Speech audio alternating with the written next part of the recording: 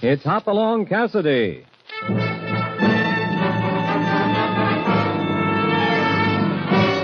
With action and suspense, out of the Old West comes the most famous hero of them all, Hopalong Cassidy, starring William Boyd.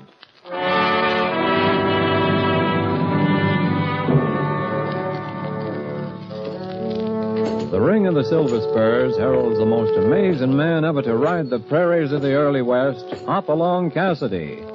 This famous hero thrills his 60 million fans with action and dangerous adventure. In the role of Hopalong Cassidy is the popular star of the motion picture series, William Boyd. And appearing as that laughable old character, California, is Andy Clyde. Now to our story, The Failure.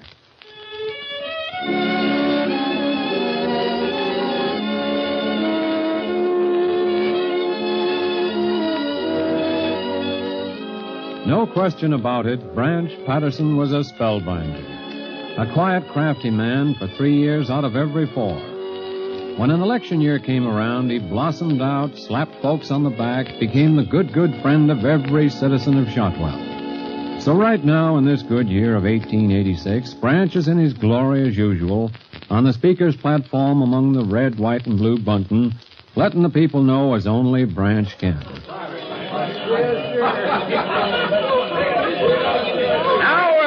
I've told you a lot about Ike Iverson. I like to call him Honest Ike Iverson. Yes, sir, boy. Oh, but I'm not through. No, sir, not by a long sight.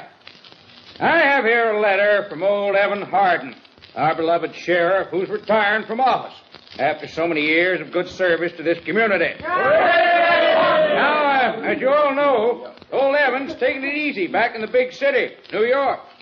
He says here, Dear Branch, I want you to know I'm getting along fine here in New York.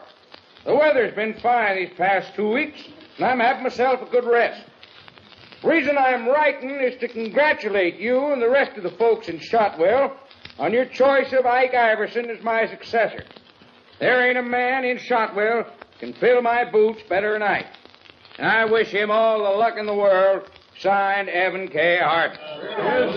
Now, I can't add much to that, but I think you all know by now that a vote for Honest Ike Iverson is a vote for law and order in Shotwell County. I think that steer's about done to a turn, and there's plenty of roasted corn and free drinks for all. Let's eat.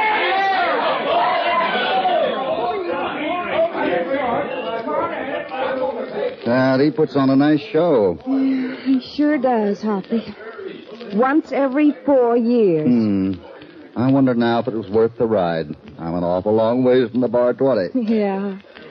By the way, where's California? Oh, I left him behind to run things for me. This election's kind of a personal thing with me anyway. And sure. But what can we do? That's a good question. Don't mean to butt in. I just saw you sitting here, and I figured there must be 3 of us around to see through that 4-flusher. Yeah, and we won't count much in an election. I'm Hopalong Cassidy, and this is Janie Malloy. How do you do? Janie runs the newspaper here in Shotwell. My name's Ted. I have a ranch over Dakota way on the Little Missouri. Or I had one. What do you mean? I just sold it. I guess I'm a failure at ranching, too. Oh, now, wait a minute. Don't get me wrong. I'm not giving up. 28, you know. Got a few good years left in me. Well, I should think so. Yeah, I thought I'd drop by here before I take the train back east. Get a look at Western politics in action. I'm a little disappointed. You mean it's different back there? No, it's the same. Give people a good time, a free barbecue, promise them the moon, and get yourself elected. Say, who's running against Honest Ike? Well... It just might be a very fine, upstanding young man named Bill Dixon, who also happens to be Janie's fiancé. He's luckier in love than he is in politics. Thank you, sir. Well, what are you going to do? Sit around and let this barbecuer run off with the election? Branch Patterson owns this town from one end of Main Street to the other. Then it should be a delightful battle. Delightful. Huh? I've already decided to let my trip east wait for a while.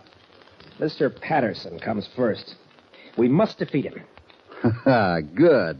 You just tell us how, Ted. And, now, you tell me this. How did Patterson get along with Mr. Hardin, the former sheriff? Not at all. Hardin was the only man in town he couldn't control. What about the letter, Ted? Sound right to you? Yeah. There's a chink in Mr. Patterson's armor, I'm afraid. According to the letter, Mr. Hardin is comfortably retired in New York, delighted with the weather there. Well, according to a friend who just wrote to me, it's been raining cats and dogs there for a solid month. Uh-huh. Which means, of course, that Mr. Hardin isn't in New York or any place near it. And if he isn't there, where is he?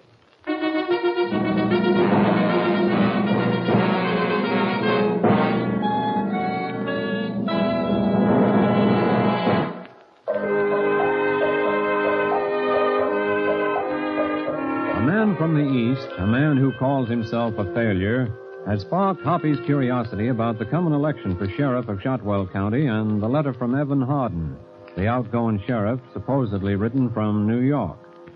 It's late at night after the barbecue that Hoppy walks through the Star Saloon to Branch Patterson's office.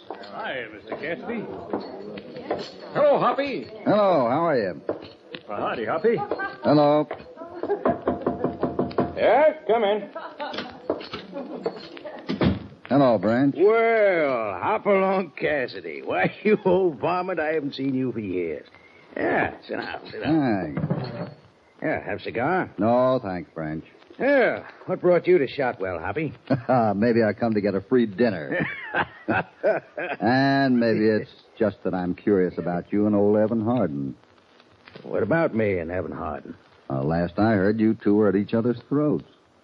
Seems the sheriff office was the only thing in town you couldn't control. Oh, me and Evan had an understanding finally. He, mellowed as he got older. Must have mellowed awful fast.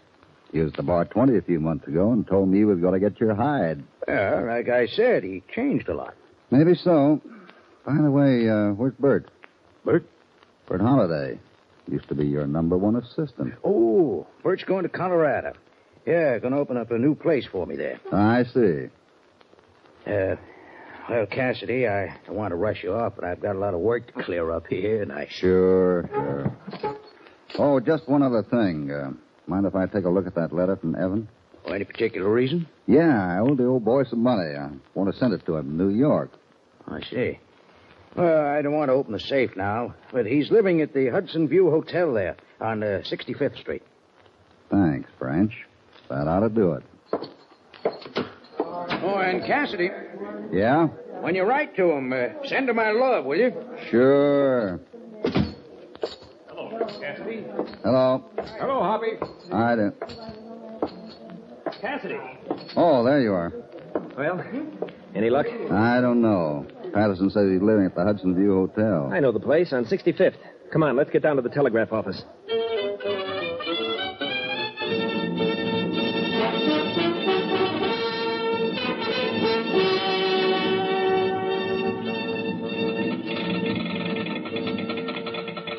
This message going to New York? Yeah, here, I'll read it to you.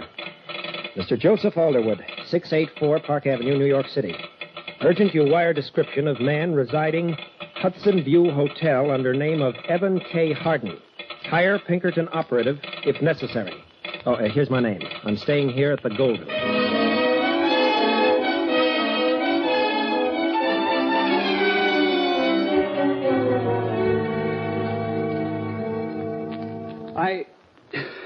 Oh, I know it, Hoppy, but you can't win an election on suspicion. What about that, Ted? That's all they had against Boss Tweed to begin with. You don't know this town. Branch Patterson owns it. The voters are behind him to a man. We had our Branch Pattersons in New York State. We got rid of them. And I don't think voters out here are any different. Well, what do you want me to do? Get up and tell them Branch Patterson is a crook, but I think the letter from Hardin's a forgery? Bill, by the time we're through, you'll be able to tell him more than that. Like what? We don't think Evan Hardin's alive. Huh? What are you talking about? We got an idea Branch killed him and faked that trip to New York. Hey, that's pretty strong stuff. Can you prove it? We're going to try. How do you feel about running now? Sure, I'll run. If you give me the ammunition. Okay, it might take some digging, but we'll get it.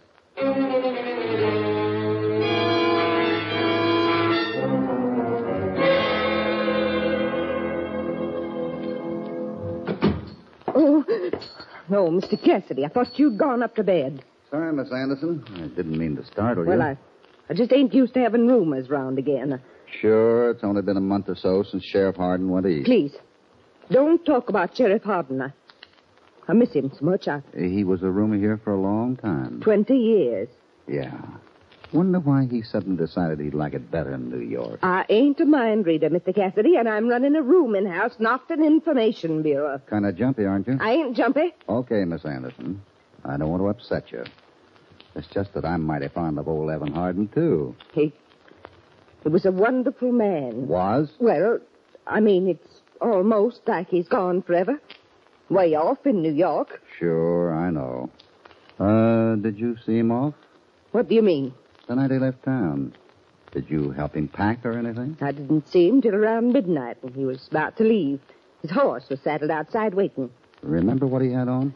Now, see here, Mr. Cassidy, you can't... I'm just testing your memory, Miss Anderson. He had on a salt and pepper suit, a black Stetson, a red tie, and tan high-heeled boots. And that's all the talking I intend to do about Sheriff Hardin. Sorry, I guess I'm just naturally nosy. Mighty nice piano you got here. Looks new. Steve? Must have cost a piece of money. I just come into a legacy. Yeah? That's what I thought.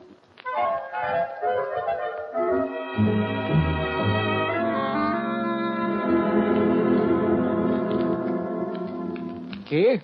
I'm sorry, Mr. Cassidy. I didn't get the question. I just asked if you knew Evan Hardin. Sheriff Hardin? Sure, I knew Evan. I still know him, I reckon.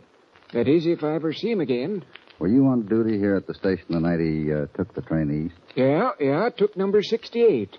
I remember old Evan rolling up in that buckboard of his, come up and shook my hand. And there was tears in his eyes. Hated to leave Shotwell after 20 years. Yeah, I guess he did. Do you remember what he was wearing? Sure. A salt and pepper suit, black Stetson, red tie, and tan high-heeled boots. His city-going clothes, I reckon. Did it strike you as strange, Evan pulling out for the East after all these years? Not strange. Sensible. Just what I'm going to do next week. Oh? Going to leave this burg and head east myself. Time I started taking life easy. You must have saved your money. Yeah, that's right. I saved my money.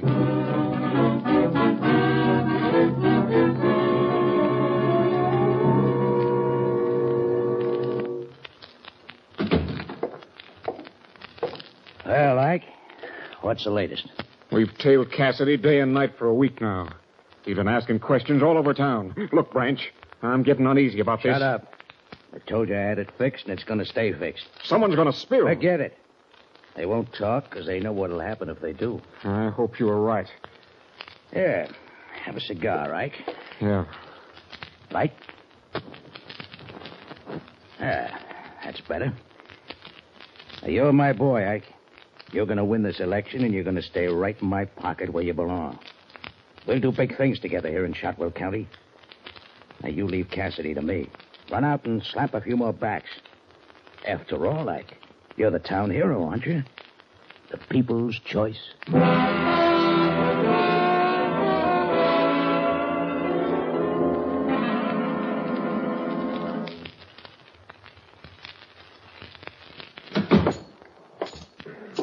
Well, Hoppy, it's you. Hello, Bill. Janie, Ted. Hi, Hoppy. Hopalong Cassidy, private investigator. Well, how'd you come up? I'm a horse from asking questions, and I've got sore feet. But I got a lot of answers, too. Well, what are they? Hardin left the rooming house at 11:30. Took the creek road to the station. Got there after midnight. Or so the stories go. Witnesses? That's the funny part. There are two. Hester Anderson at the rooming house and the ticket agent at the station. No one else? No one. Well, nothing wrong with that. It was late at night. Only he must have passed the Peters place on the way. Mark was Hardin's best friend around here. And he was up all that night with a phone there. Why didn't Hardin stop in to say goodbye? And here's another thing. Ted. Yeah? I guess you better tell him. What's the matter? What's eating all of you? Afraid we made a slight error, Hoppy. Huh? Wire came today. Read it, Tim. Yeah. Let's see here. It says, checked Evan K. Hardin. About 65, gray hair, 6 feet, 180 pounds, black dyed mustache, brown eyes, scar on left cheek, smokes corn cob. Hope this is sufficient. Joseph Alderwood. Well, that satisfy you, Hoppy? Yeah, it sure does. It's Harding's description to a T. It satisfies me that there's another guy in Patterson's bought-out gang I hadn't figured on. Who's that? The telegraph operator. That wire never left his office. He ran up to Patterson's office with it and let him figure out the answer. You know, maybe he's right. Sure, I'm right. The landlady and the ticket agent were bought and paid for. I could see the money in their eyes. Both of them had the same description of Hardin on the night he left. Word for word. Can you remember what Janie wore 30 days ago, Bill? Can you? Well, no, Hoppy, but you can't. And another thing. According to their stories, Hardin left the boarding house at 11:30 on horseback and pulled up at the station 45 minutes later driving a buckboard. By George, Hoppy, bully for you. Well, where do we go from here? Ted, can you leave for New York tonight? Well, I hate to rush off, but I suppose I can. Good. You've got a job to do back there. What do you mean? Better get comfortable. I want to get things straight before Ted goes. Because if it comes off, Yeah? Patterson will go up for the murder of Evan Hardin, and you'll be sheriff of Shotwell County.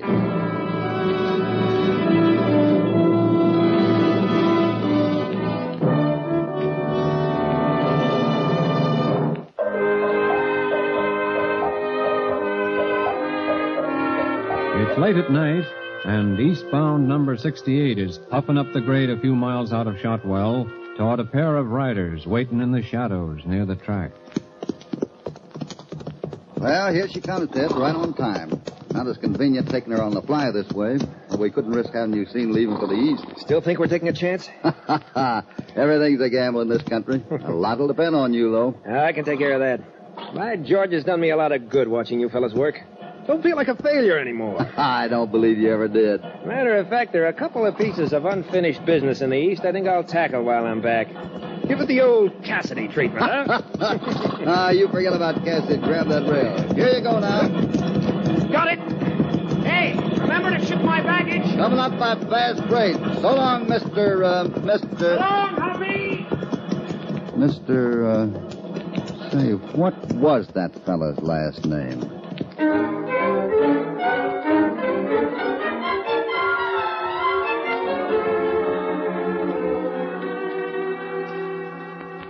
Hello, Branch.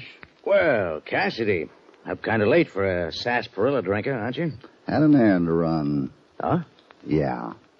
Offhand, I can't think of anything I like to do less than eat crow, Branch, but sometimes it has to be done. Well, I'm a willing listener. I made some cracks I'm sorry for, and I want to apologize. Really? Yeah, I may as well lay it on the line, Branch. I thought Evan Hardin was dead. I thought that letter you read at the barbecue was a phony. Guess I'm just naturally not a trusting soul. So I sent a wire to New York and got my ears pinned back. Hardin's living at the Hudson View, all right, fit as a fiddle. Why are you telling me all this, Cassidy? Because I might have done you some damage. Asking questions around town and all. I had a good reason, of course. What reason? Miss Anderson. You knew I was staying at her rooming house. What about Miss Anderson? First night I stayed there, she woke me up, walking down the hallway in her sleep, talking a mile a minute about Evan Hardin being murdered. Oh, is that so? Yeah. Seems to me she mentioned your name a couple of times, but I couldn't quite make it out. Well, anyway, that's what started me off on the wrong foot. Did she say anything else? Well, she did it almost every night for a week. Did an awful lot of talking. Said she was afraid someone was going to kill her because she knew too much. Long about then, I realized she was crazy. Mm-hmm. That all? Well, toward the last, she got pretty wild. Said murder had been committed in her house, and she was an avenging angel. Well, that was last night, just before she took off. Took off? Yeah, haven't you heard? What? Miss Anderson ran off early this morning. Nobody knows where she went. Well, anyway, I wanted you to know the whole story, Branch. If you hear anybody spreading gossip around about you, just send them to me and I'll straighten them out. Yeah. Sure, thanks. Good night, Branch. Night. Ike. Yeah, what is it? Old Lady Anderson's gone crazy. Run off somewhere. Crazy? What do you mean? I don't know, but she's talking. Now get the boys together. Tell them to get in the saddle and stay there until they find her.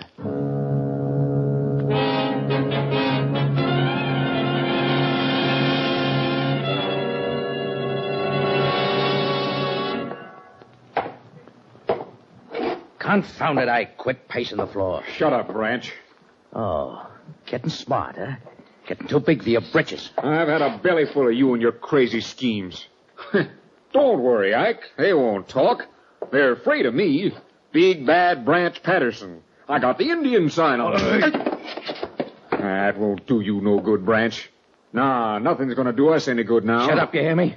Knock off Hardin, bribe yourself a set of witnesses, and grab the sheriff's office. Just like that. Don't look so easy now, does it?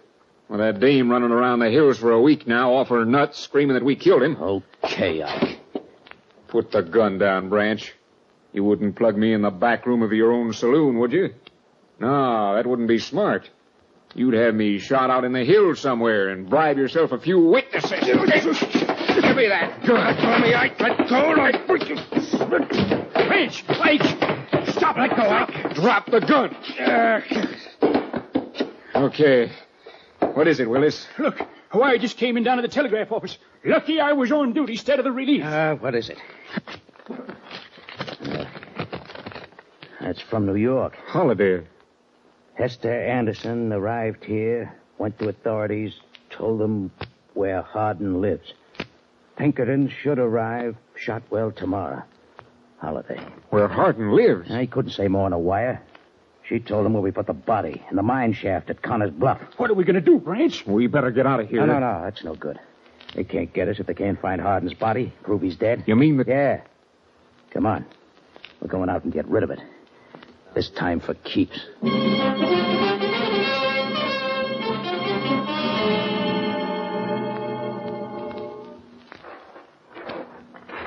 Hold the light up. That's it. I think it's farther on. You were too scared that night to remember. Here's the place. I remember that quartz vein on the wall. Hurry, we haven't much time. Come on, Ike. How deep is it? Never mind that. Just move rocks. Hold that light up, Willis. I'm doing the best I can. Hey, wait a minute. Listen. That noise. Somebody's over there. Get the light, Willie. No, you don't. Stay right where you are. Cassidy. Keep those hands up, Brent. You ought to know better than that, Branch. Okay, Cassidy. How'd you get here? We've been tailing you all week, waiting for you to get our telegram. Your telegram? Yeah, a friend of ours in New York sent it and signed Holiday's name. He's in custody, by the way. But what about Miss Anderson? She's resting comfortably out at Bill Dixon's ranch. By the way, Bill's outside with a posse. Wanted me to tell you how much he appreciated your leading us to Sheriff Hardin's body. Just in time for the election.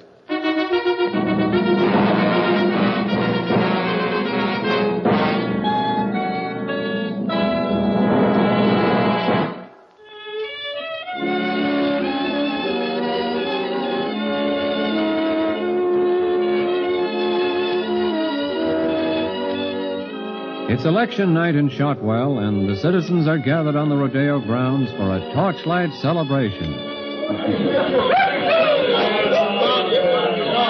at Bill up there on the stand, Hoppy. I'm so proud I could split. He's going to make a good sheriff, Janie.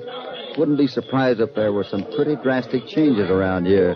What with you and your weekly editorials and Bill in charge of it all. It was a long chance, a lot of guesswork, but we won. Yeah, thanks to Ted. That wire from New York couldn't have come at a better time. Quiet, everyone. Uh-oh, here we go. Quiet, everyone. Quiet. I've got a lot to say to you tonight about what we're going to do together to make Shotwell a better place to live. You know, at another rally here not long ago, a young fellow walked up to us and told us Branch Patterson was a skunk, and it was high time someone got up enough nerve to lick him. Well, that fellow's in New York now, and I just got a telegram from him that I'd like to read to you. Bill Dixon, Sheriff, Shotwell County. Hope voters there have learned that good government is more important than a free barbecue every 4 years. Congratulations on your election. Hope I have as much luck this November when I run for mayor of New York City. Regards, Teddy Roosevelt.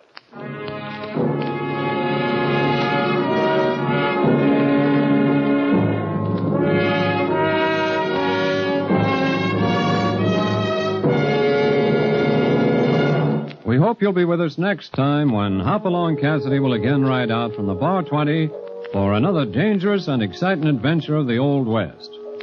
Hopalong Cassidy, starring William Boyd, is transcribed and produced in the West by Walter White, Jr. The Failure was written by Harold Swanton. All stories are based upon the characters created by Clarence E. Mulford. This is a Commodore production.